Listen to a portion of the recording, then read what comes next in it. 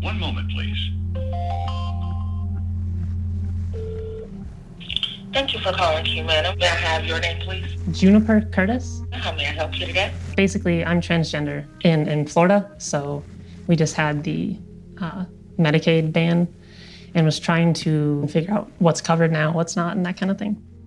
Juniper Curtis is 23 years old and working for a software company to put herself through college, where she's studying psychology. Oh, there's a ban on authorizations for transgender patients. Transgender Medicaid? Yeah. Okay. It doesn't show me that it's been banned, but it does show me it's unable to display any alternatives at this time. Juniper came out as trans 2 years ago, and shortly after, started treatment that doctors use to help patients who experienced gender dysphoria, the overwhelming disconnect between their gender identity and sex assigned at birth.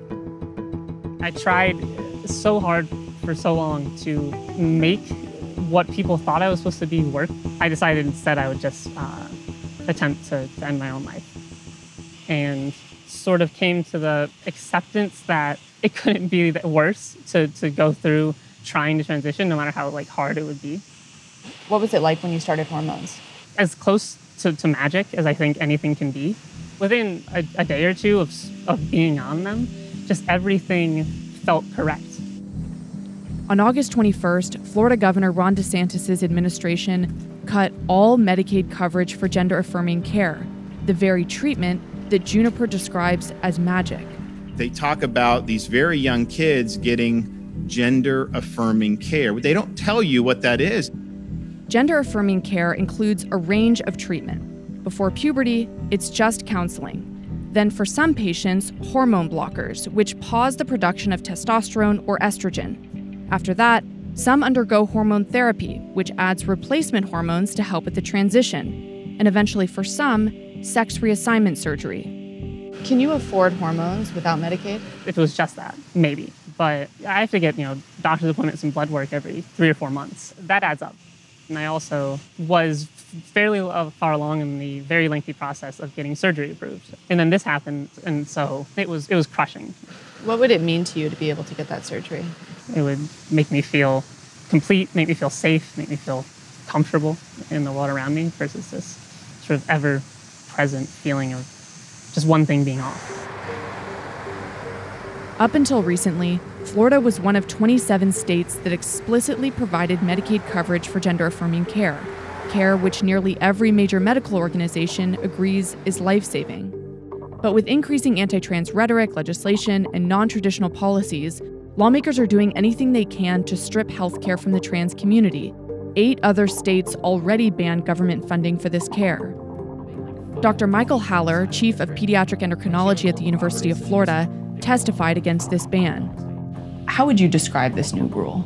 This new rule is a political attack on a marginalized population that's being used purely for the purposes of stirring a base. It's cruel and unusual punishment for a group that's done nothing other than try to exist and survive. It puts people in a situation of having to choose between, buying food or paying rent or buying their medication. After lawmakers refused to outlaw gender care for trans youth, the Surgeon General petitioned the Board of Medicine.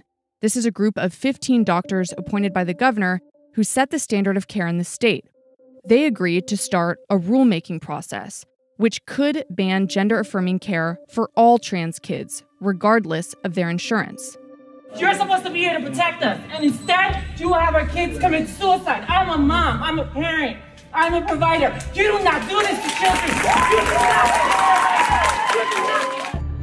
The state has doctors, including endocrinologists, who testify on their side. Who are these doctors? Well, in the case of the Medicaid decision, the state has very clearly selected physicians who are anti-trans and are not representative of the larger population of pediatricians, specifically for their review.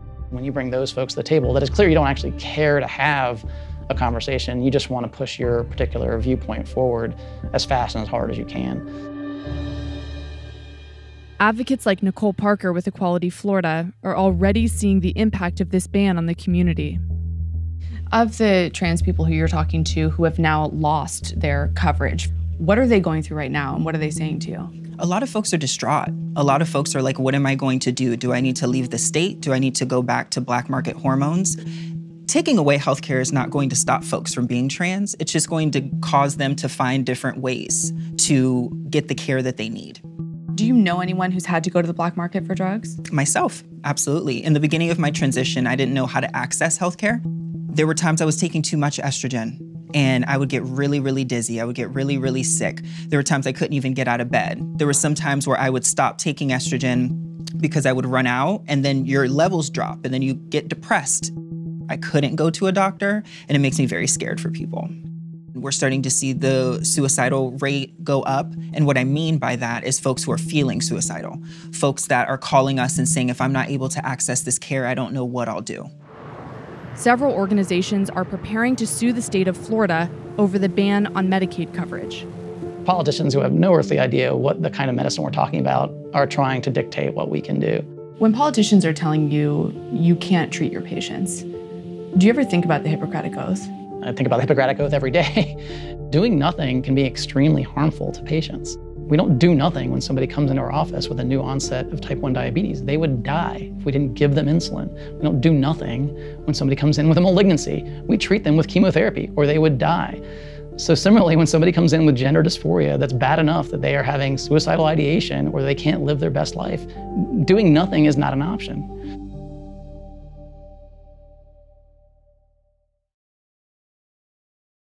I'm Michael Learmonth, editor-in-chief of Vice News. Too often, traditional news outlets shy away from the real stories and experiences of those living through global conflicts. Not Vice News. Our reporters are on the ground, fearlessly covering the human stories that shape our world. You and millions of others can continue to read, watch, and listen to Vice News for free. But we hope you'll consider making a one-time or ongoing contribution of any size at vice.com/contribute. Every contribution, no matter how big or small, helps support the journalism Vice News brings to you every day. Thank you.